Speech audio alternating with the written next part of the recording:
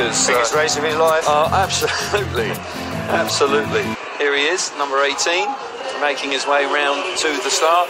Got to say that Maciej Janowski won't be sorry to see the back of Jason Doyle, will he? Because there's no question that could have been quite a tussle between those two boys. And it's opened up the first turn for him, gives him a little bit more time to think about what he's got to do. But I think he'll be more concerned about the rider on the inside of him, Szybelski, because he's a tough cookie. I don't think there'll be any love lost between those two in the first turn. So I think he will want to get over the top of him and get it down on the curb.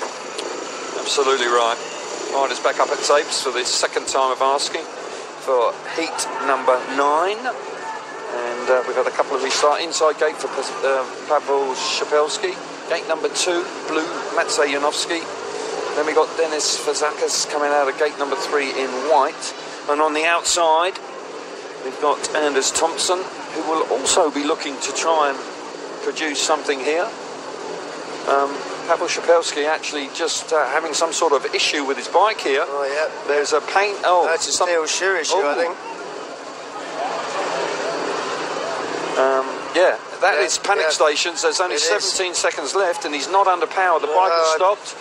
I'm not sure he's going to make it. I think he's in great danger. If he can get it started quick, he will, but he's got 8 seconds. Well, this is going to be tough for him. This could be disastrous. This could be absolutely disastrous. Oh, no, it's not going to do it. Oh, I think he has. I think the referee might just allow him to start. No exclusion lights on. No. That's desperate. Oh. The thing is, Kelvin, when you've got a clock there, you've got to be absolutely to the second, because otherwise, where do you draw the line? Yeah, you're right, Chris, but God, you've got to feel we're down to 3 now. And we're going to have another reserve rider. No, we're going to have to wait for another reserve rider. Phil Morris at the pit gate, saying that we need to replace the excluded Paweł Szybelski. You've got to feel for Szybelski. An overlook, a bit of a schoolboy error there, just leaving his steel shoe loose. He had to do the strap up, obviously late. To be honest, on a track like this, I think I'd have taken the risk and thrown it away. Yeah. Difficult call. There's going to be a lot of frustration in that camp. Oh, you've got to feel for him. He must be thinking it's his lucky evening this evening. Yeah. All of a sudden, we've got now Nick Scorgia making his way round. So we've got 2 of the reserves coming out in heat number 9. I can't remember seeing that too often. Actually, a rider actually doing his steel shoe up at the start line. As you rightly say, both of us, I'm sure, have raced without steel shoes. Yeah, and it's the sort of track that not ideal, but you can get away with it. Okay, all right, but I wonder if you go over and tell Paweł Szybelski that. I think you may need to wait just a couple of moments before you suggest that. And maybe he'll make a different decision next time. There you go. Anyway, settling down, 3rd time of asking. Here we go. Maciej Janowski, the clear favourite, you've got to believe, coming out of the gate number 2 in the blue helmet colour. Takes up and away they go. And Janowski makes a super start from that gate number 2. Hits that first turn. And you've got to believe from there he's going to look very strong. But Anders Thompson coming on strong. He's got some speed generated from the outside. Really looking threatening there. Round the outside, Janowski under massive pressure.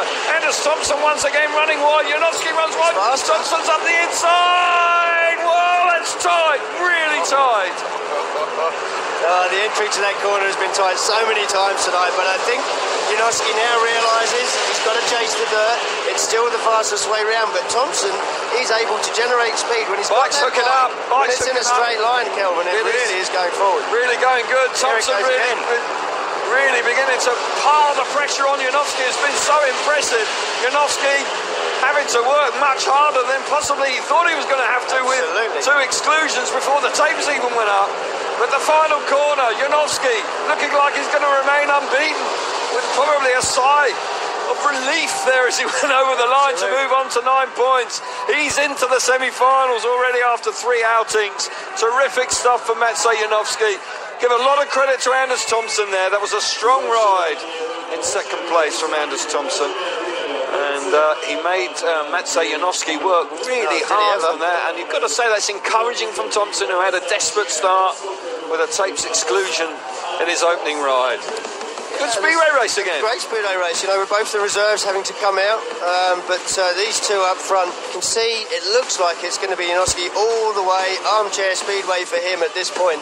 But Anders Thompson was just making the bike work. He had plenty of speed, and I've got to say there, bike again, catching him out, maybe just a little rut down there. We've seen a few riders do that, but at this point I honestly think he's going to get up the inside of him. But Janoski riding so determined.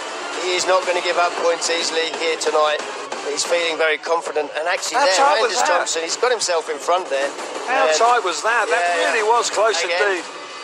Certainly looking very strong. And Matej Janoski having to work overtime there to get the better of Anders Thompson, who really did. He looks shocked there. Throws he really does. I don't think he was expecting. 3 points for Janoski.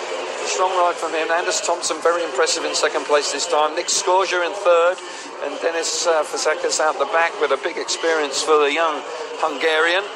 His biggest moment in Speedway, I would suggest, so far. We're up at tapes, heat number 10.